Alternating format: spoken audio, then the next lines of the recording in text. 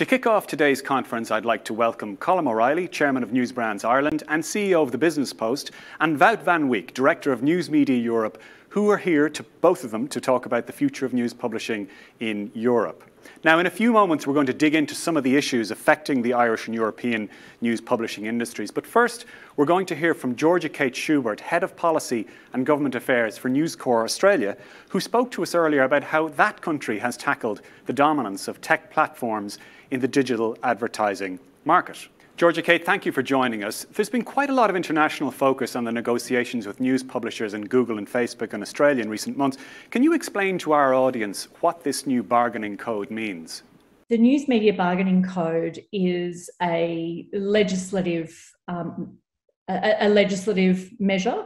It has been put into the Australian Competition and Consumer Act, so it's a creature of competition law, and it's designed to balance the bargaining power imbalance, I guess, so you're going from this to this, between digital platforms on one side and the news media businesses on the other. So it's designed to compel the parties to come together to commercially negotiate outcomes, and if that's not possible, then the code, the legislation, includes a process for mediation and then eventually arbitration and a deadlock breaking mechanism, which is final offer arbitration, and in a relatively short period of time, as we would know it, compared to, say, negotiate, arbitrate models, at least that work in Australia, which can take numbers of years, and possibly that work in Ireland as well. And I'm thinking about in telecommunications sort of context there. So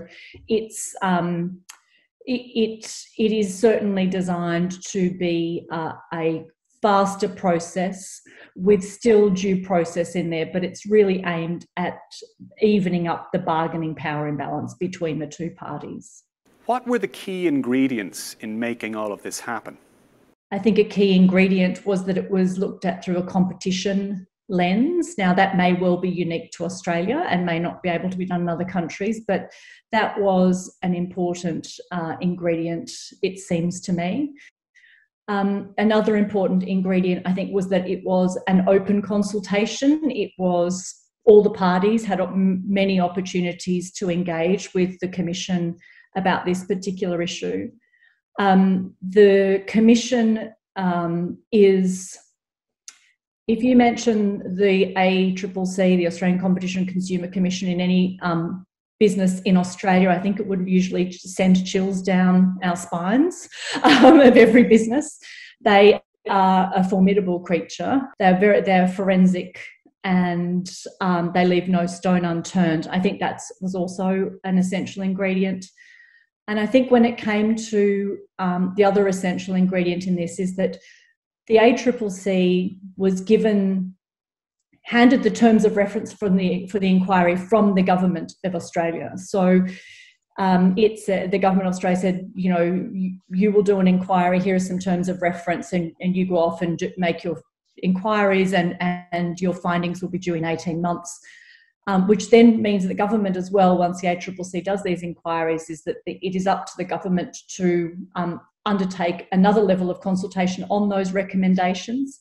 And from there, the government decides what it will do with those recommendations. So it can agree to them, disagree to them, note them, whatever else. So they were probably the key ingredient. It seems the Australian government was very supportive of the news publishing industry. Would you say that that played a significant role in achieving progress? So the role of the Australian government was important. It was important from the initiation of the inquiry itself. And it was important at the end of the inquiry in looking what the recommendations were, what would be adopted, and how they would be adopted. I think the other thing is that the political environment in Australia was very aware that the ongoing, not just sustainability, but the ability, I guess best to say that it was acknowledged by the government that it was really important for Australian stories to continue to be told.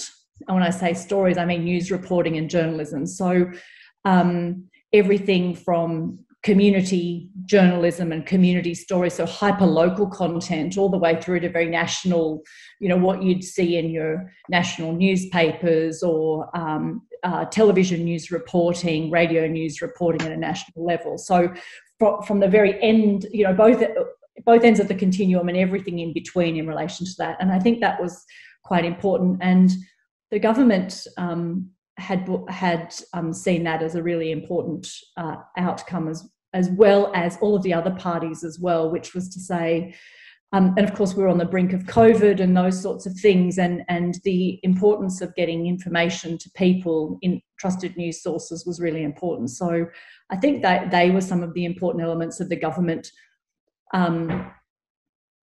support, I think, for the importance of news reporting and journalism within the framework of Australia itself, and the importance of being able to continue to have those Australian voices telling Australian stories regardless of where you were in Australia.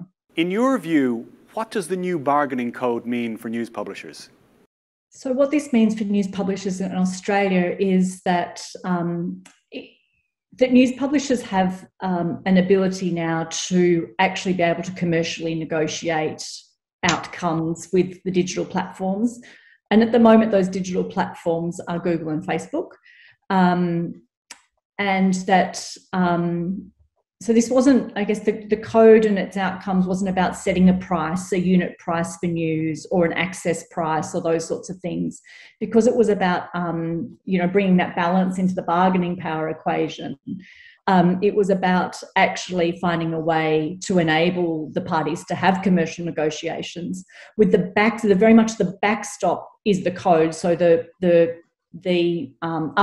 mediation arbitration processes are very much the backstop. So the hope of the government and the regulator, and I know Rod Sims talks about this when he speaks at conferences and in public forums, and he's been reported as saying this, is that the code is the backstop. The hope is that the parties are now compelled to come together to commercially negotiate.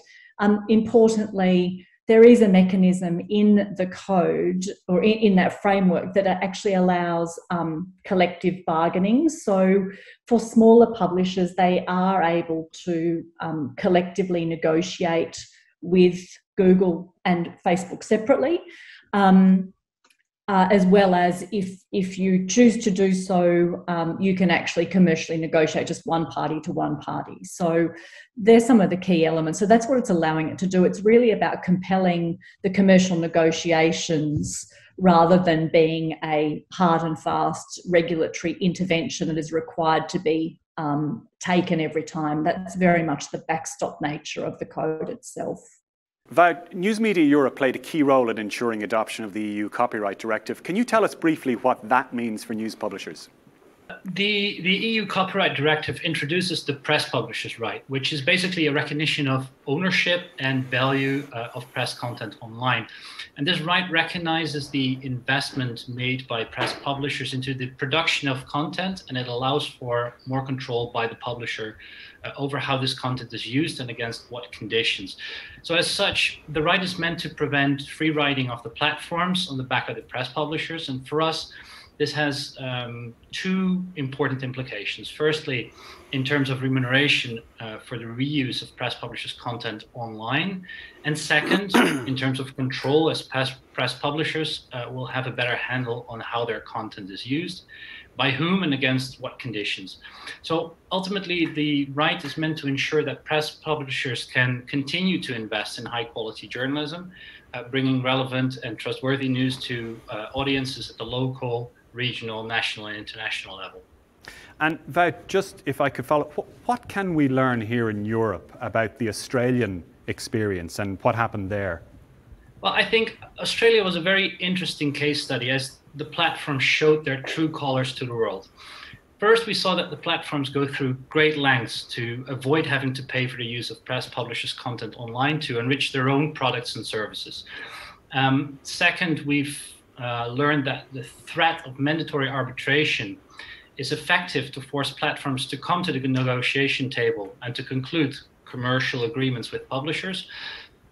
So to avoid binding obligations under the proposed Australian code of conduct, both Google and Facebook eventually concluded agreements with a number of news media companies.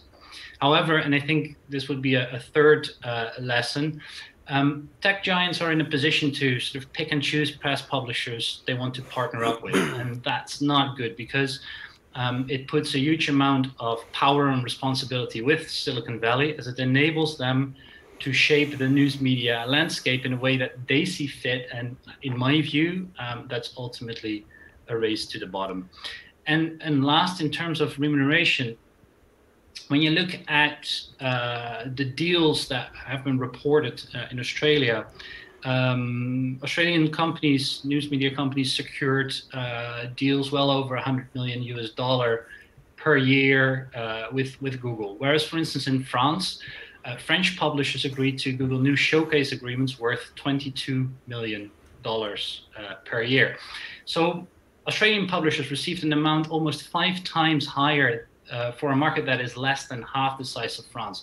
So that leads me to conclude that in anticipation of an arbitrator's decision of what constitutes a fair price, Google came up with a sufficiently decent remuneration proposal to publishers in Australia from the outset.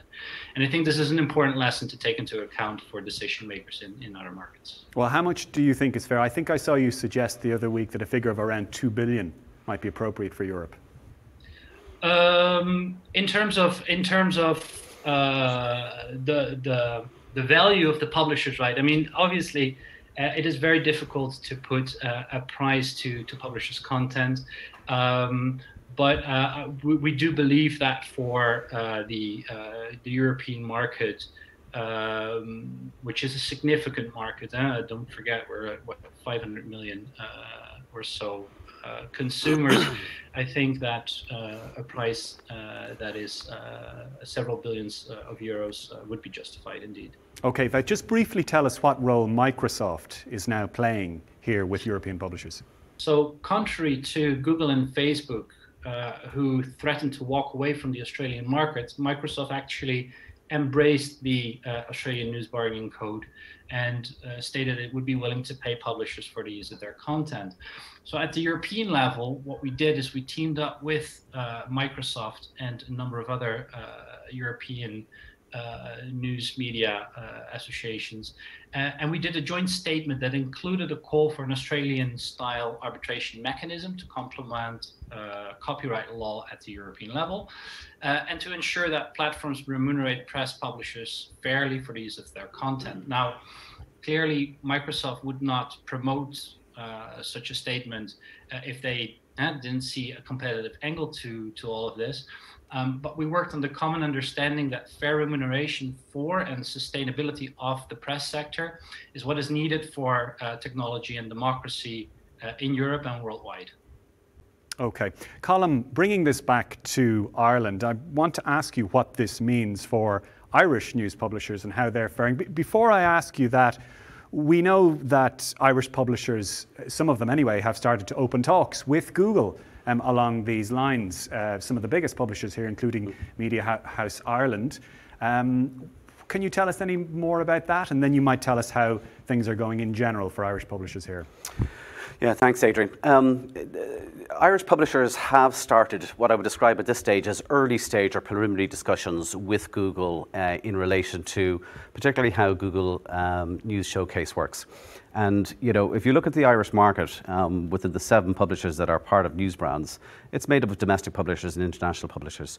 So really at this early stage, the approach we're taking is that we're engaging with Google very much from a conversation perspective to understand how this might work, because ultimately, as you've heard from Wout, this is about bargaining, and it's about the ability to negotiate and strike a deal. And that's what's most important at the end of the day, is that what we have is a fair deal that reflects the value that Irish publishers bring to the marketplace, and that works for everybody. And if that can be achieved through something that's negotiated with Google, that's fantastic.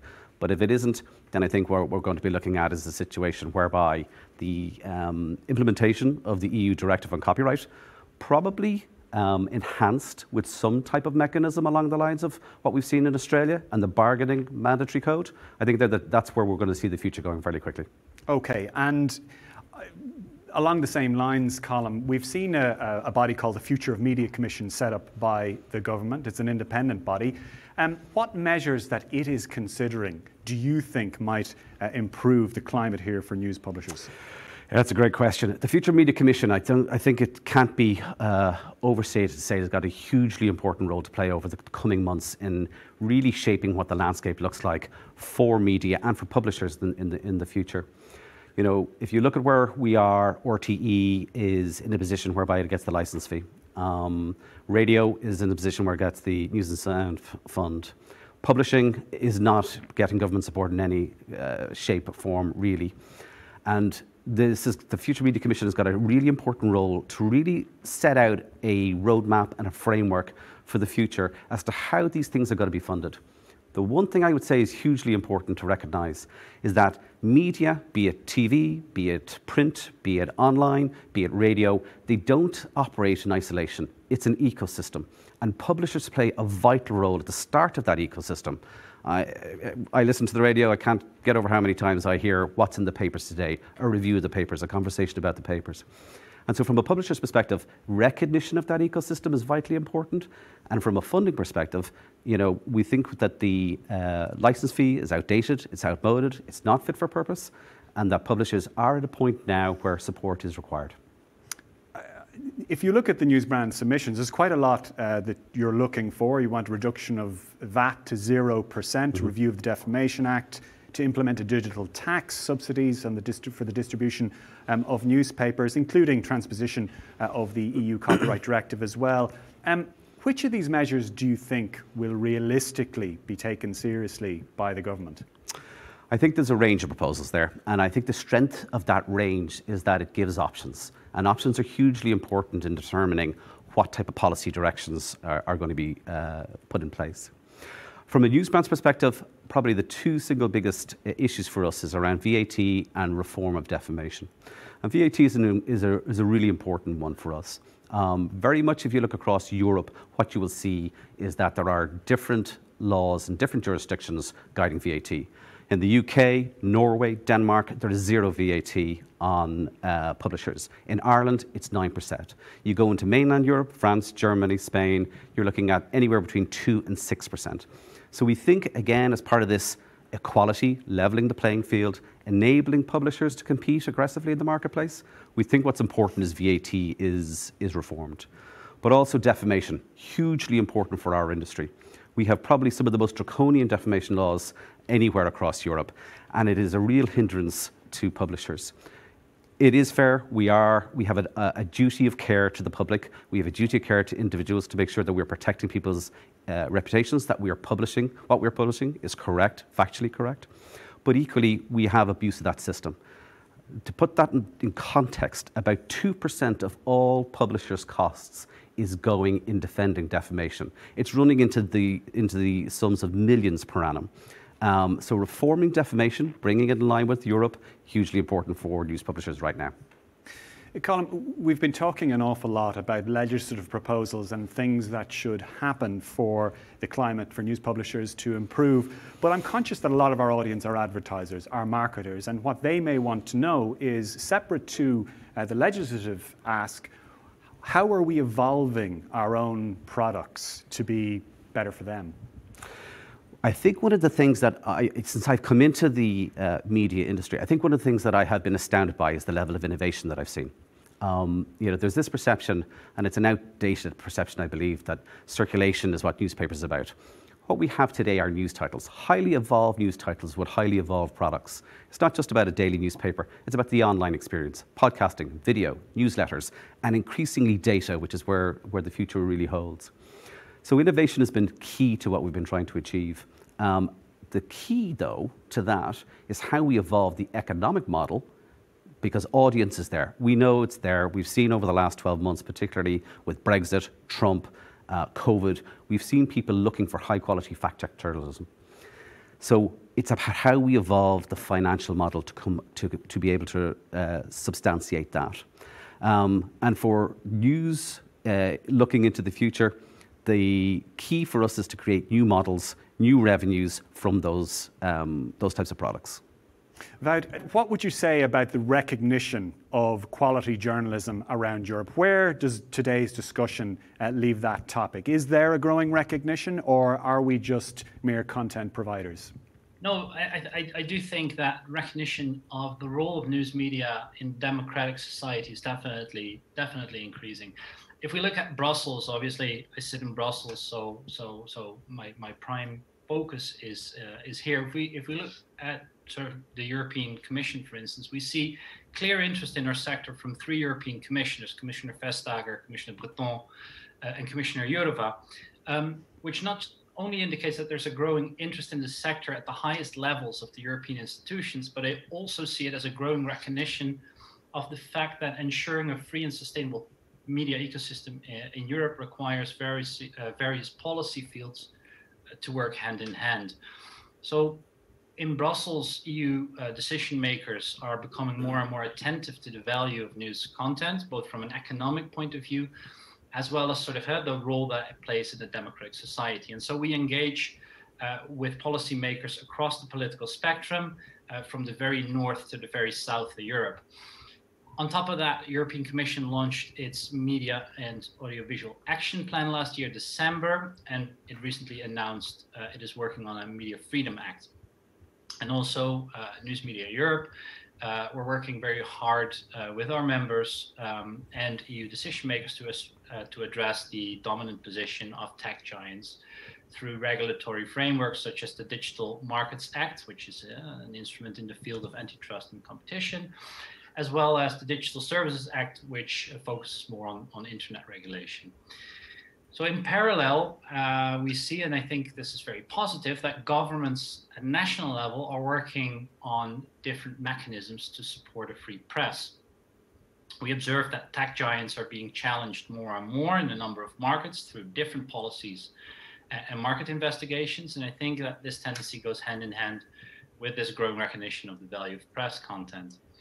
I think our sector was hit hard as a result of the COVID-19 crisis. And so one of the things that we've been doing at News Media Europe is that we monitored how different member states have implemented measures to support the press in light of this crisis. The crisis that once more underlined the importance of a healthy news media ecosystem to ensure that citizens have access to timely, accurate, and trustworthy content information. And so what we see is that many member states have come up with, for instance, tax relief measures, support funds, and increased investment in advertising. And unfortunately, I think that the Irish government has not been as forthcoming as most other governments in Europe to support the sector. Some in other industries, Wout, might say that that's a begging list. Subsidies, tax breaks, shackle the tech companies. What would you say to that?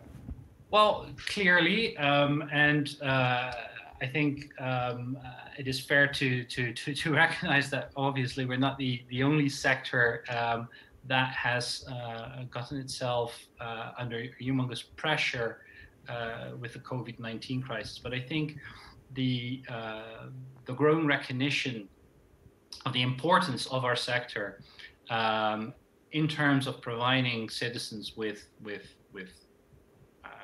credible, timely, quality information, particularly in helping us all to sort of overcome this crisis and to overcome this economic crisis, but also more importantly to overcome this health crisis.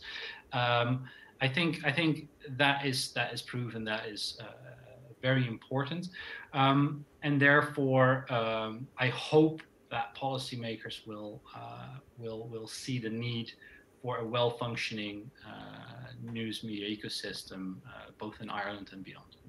Colm, finally to you, where do you see this industry in a few years' time? Do you think the Future of Media Commission will produce results that will be taken seriously by government? Do you think there's going to be more consolidation in the industry? Do you have hope that we will still have a vibrant media industry in this country in 5 or 10 years' time? As I said earlier, I think the role of the Future Media Commission cannot be underestimated. It's hugely, hugely important. Publishing, as I said earlier on, is at a stage whereby audience is there, relevance is there, but it is taking time for us to be able to transition to a new financial model. But we are approaching a crossroads, and that crossroads is looming in front of us. It's not too late, but it is coming. What I mean by that is that this is now the moment for us to be able to make real change happen. That real change has to take value of public service journalism. It has to take account of the value that Irish journalism is playing in all elements of society, be it news, holding people to account, politics, business, sport, you name it. So I'm confident that we'll get something from the Future of Media Commission. I hope it's going to be a blueprint that is a real 360 blueprint, encompassing of all aspects of media. I would really urge the government to, when the Future Media Commission has presented its report, I would urge the government to take that, what comes out of that, and to implement it as quickly as possible. The defamation law was put in place in 2009. It was due to be reviewed in 2015, 2016. It's 6 years late, and we're not quite sure we're actually going to see something by the end of 2021. So when it comes to a track record of government implementing key pieces for this industry, there's not a very strong track record. So I would urge the government to take on board the Future Media Commission and to put something in place that really gives all aspects of media, TV, radio, print and online, gives us a future. Colm O'Reilly, Chairman of Newsbrands Ireland and Chief Executive of the Business Post, and Wout van Wijk, Director of News Media Europe. Thank you both very much for joining us today in this discussion. And thank you also to Georgia Kate Schubert, who is News Corp's Head of Policy and Government Affairs in Australia, for her earlier contribution.